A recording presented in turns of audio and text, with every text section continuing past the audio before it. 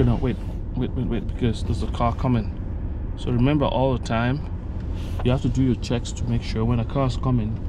So now, since I know exactly that there's no car coming, why don't you just put your car in reverse? Okay. Okay, and then just do your complete turn so that the car goes that way while it's reversing. Just do your complete turn, yeah. Okay, yep, keep on going. Okay, yep, keep on going. Now straighten the car. Keep on going. Keep on going.